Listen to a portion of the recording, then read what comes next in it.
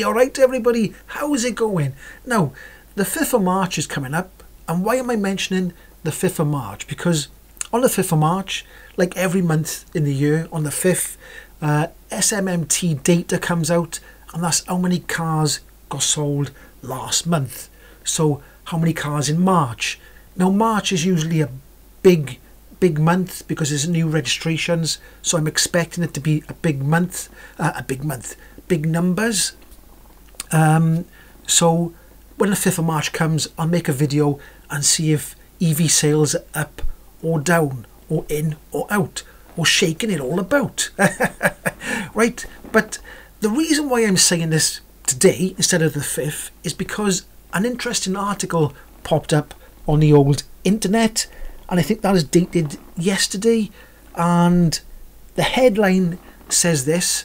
Now, people who hate EVs, hold on to your handbags. Electric vehicles are going mainstream, whether you like it or not. Oosh. Have that. Right, so what is it all about? Well, the reason why I'm talking about the SMMT data is because every month, if I say the sales are up, the people who really don't want EVs to succeed come onto my video and they tap away at the old computer or tablet or phone or whatever it may be, whichever they're using, and they say, nah, right? Because that's how I imagine they're talking. Nah, right?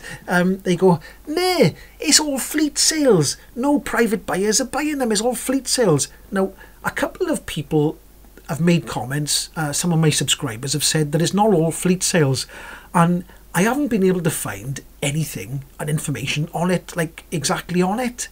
But this article popped up today, so you've got to wait. I'll read the article now in a minute. I know you're all on the edge of your seats.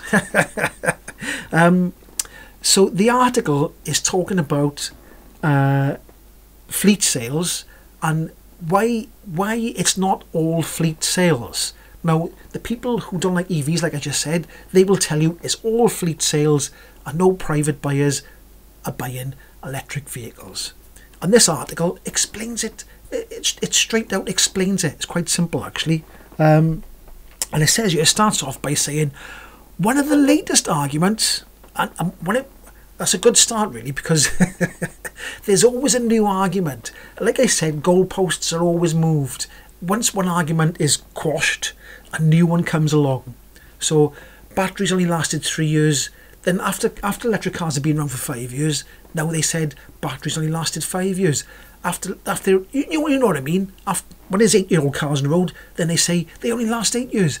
Now there's only 10-year-old. There's 10-year-old cars on the road. They only last 10 years. So the goalposts keep moving. I think there's some 12-year-old EV still on the road. So they are now saying 10 to 12 years. See how the goalposts are moved.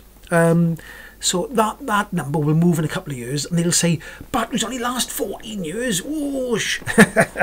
And in a couple of years' time, they'll go batteries only last 20 years. Whoa. So right, I'm seeing I'm going off on a tangent. Right, let's get back to this story. One of the latest arguments against electric cars, at least in the UK, so this is the UK, is that they aren't selling well because they're only being purchased by fleet customers, right? And I have had that comment so many times, so many times. Now this sort of goes into it, and it says industry data in 2023 showed that 76% of BEV sales were to fleets, and only 24% to private buyers. Now, it says, however, this could be a misunderstanding of the sales figures. Now, like I said, some people have mentioned this before. You know who you are. You've said that it's for particular reasons. And I said it's been used to downplay on the EV market that in reality is going from strength to strength and about to enter a new phase. Now, it says the key factor, I haven't got my glasses on so I can hardly see that over there. it says the key factor is what counts in as a fleet vehicle in the UK. And salary sacrifice schemes have been hugely popular. So salary sacrifice schemes. So that doesn't mean it's a fleet, it's a salary sacrifice scheme.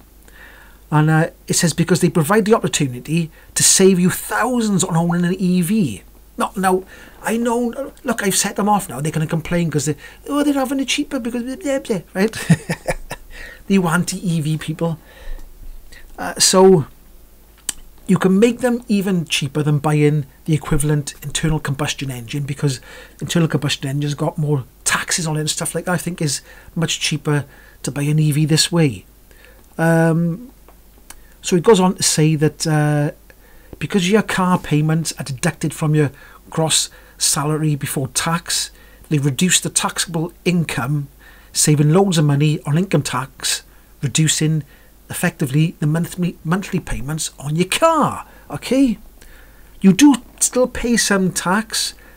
Benefit in kind, I think is called. This is a tax percentage. A lot of you people know this already. I think it was. It says by it was it 0%? It was 0%. Now it went up 1%. Now it's 2%, and the rate will rise 1% a year until 2028, when it will reach 5%. And that's still good. It's even 5% is still good. So it says EVs are much cheaper to buy through the salary sacrifice scheme, and it's saying by here that you would be bonkers not to buy an EV that way. It'd be bonkers just to buy an EV outright if you could do it through the salary sacrifice scheme.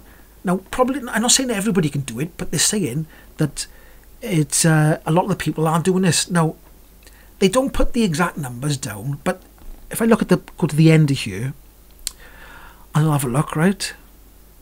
It says the exact figures are hard to come by, but it says 61,937 of third quarter fleet sales was salary sacrifice.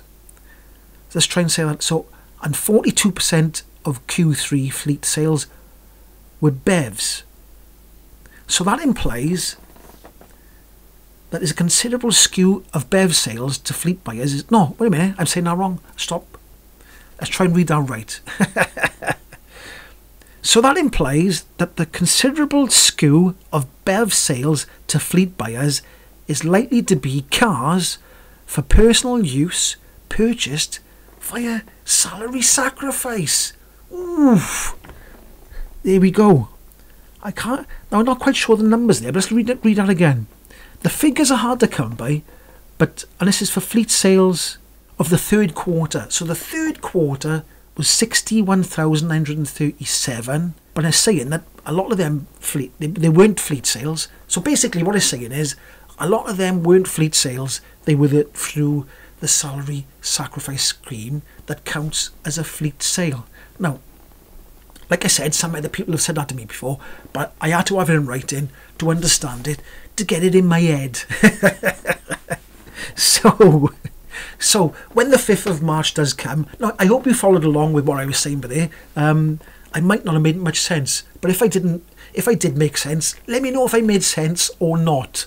But basically what it's saying is that the salary sacrifice scheme, which is basically personal buyers, counts as a fleet sale when it's not a fleet sale, if you know what I mean. So there we go. That's what I wanted to say. I just wanted to get that video out ready for the 5th of April. The 5th of April, that's right there. March, April, yeah. I forgot where we are then. So it'll be the 5th of April will be the car sales in the UK for March last month, or the month we're still in at the moment. So that's going to be really interesting because, like I said, March is a big month, and I want to see what the BEV sales are. Put your guesses in the comment section. Are BEV sales going to be up quite a lot in March? Are they going to be flatlining? Are they going to be lower? Put your guesses below. And did you understand what I was saying? Anyway, if you like this video, give it a like, subscribe, and I'll catch you in the next one. Ho-hoi!